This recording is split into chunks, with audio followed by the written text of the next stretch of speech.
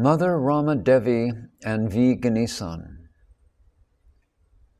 In the 1960s, there was not much activity in Sri Ramanasramam. There were hardly any visitors. Added to this, as there were a number of court cases going on, the atmosphere of the ashram was one of pensive passivity. It looked almost deserted. The lady cooks, who were used to cooking enormous quantities of food in giant vessels during the lifetime of Sri Bhagavan, used to jokingly remark, "When we were children, we used to play the father-mother game. Our parents encouraged us by buying toy vessels that were tiny replicas of all types of the large vessels used in cooking for a big family. The vessels now used in the ashram kitchen remind us of those toy vessels." One day, after a couple of months, the apparently sleepy ashram suddenly woke up to jubilation and activity. The reason was that Mother Rama Devi was coming from Mangalore with her retinue, exclusively to be at the ashram and pay homage to Sri Bhagavan at his shrine of grace.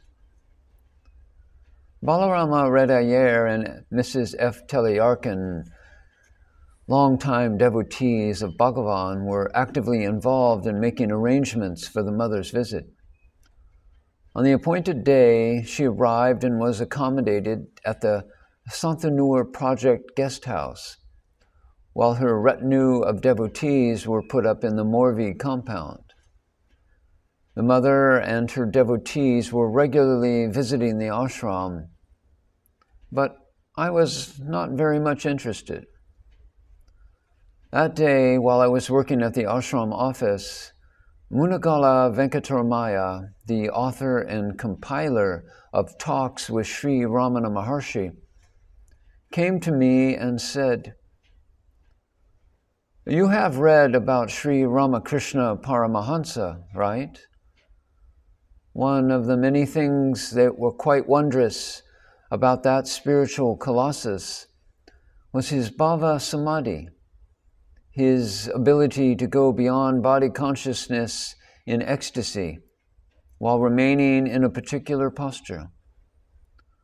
All of us have only read or heard about it, but none of us have ever seen one absorbed in that ecstatic state. Mother Rama Devi also gets into genuine bhava samadhi effortlessly. I believe there is going to be a bhajan by her devotees today. I am told that the mother often goes into bhava samadhi during the course or at the end of the bhajan. Come, sit with me. I will explain things to you." I obeyed him. The bhajan was arranged in the open space in front of the ashram office, and there was quite a good crowd. According to the Arunachala Mahatmya, a scripture about the greatness of Arunachala, when Mother Parvati was performing intense, one-pointed penance at Arunachala to be reabsorbed with Lord Shiva, a demon named Mahasura violently disturbed her.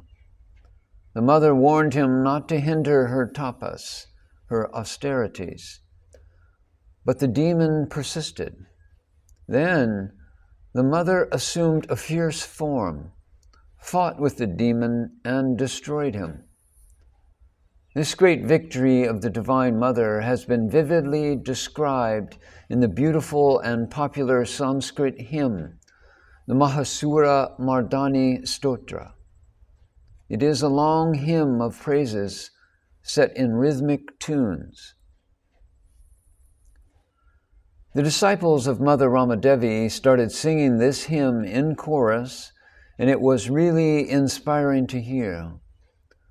When the verses describing the details of the battle between the Divine Mother and the demon were being sung, Mother Rama Devi, who was until then in deep meditation, got up with her eyes still closed and started dancing in perfect rhythm, her hands expressing the meaning of the verses through mudras, which is often how it's done in traditional classical dance, using much expression with the hands.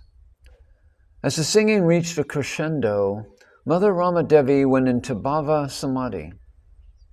It was a divine sight, even for a novice like me. The mother stood for 15 minutes in a posture in which it would be impossible to maintain the body's balance, especially considering the generous heft of the mother's body. The peculiar posture of triumphing over the demon, with one leg up on the air, the arms swinging, and the body slanted fully to one side. Even a circus acrobat couldn't have remained in that strange posture for that long. The disciples now started singing a pacifying song in low, soothing tones, and the mother slowly came back to her normal state. All prostrated to her. Munagala urged me also to follow suit. I did it willingly and happily, for I was deeply affected by the divine fervor of Mother Rama Devi's Bhava Samadhi. Munagala explained to me the nuances of that special Samadhi state, which enhanced my understanding and inner joy of conscious participation. Without doubt, it was one of the greatest spiritual experiences in my life. The next day, Balarama Redayyer, an old devotee of Sri Bhagavan and an ashram resident, took me to his room and, taking me unawares, pleaded that I should go back to the world, take up a job, earn well, get married, and lead the life of a grihasta, a family man. I was shocked.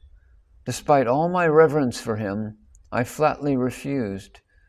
He became very angry and told me that this was also the earnest wish of Nagu, my mother, and that I had to obey her.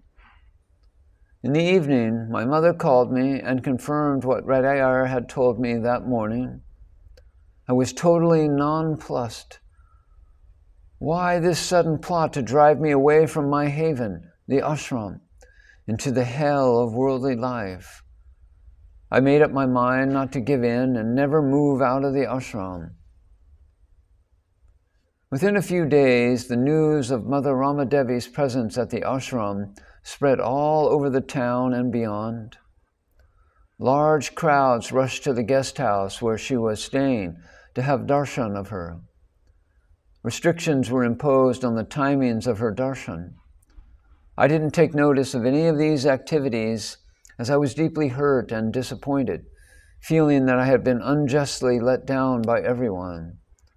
My mother's support to this plot intrigued me.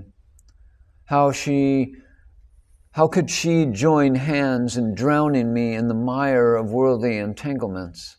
Oh, my dear mother, you too, I thought.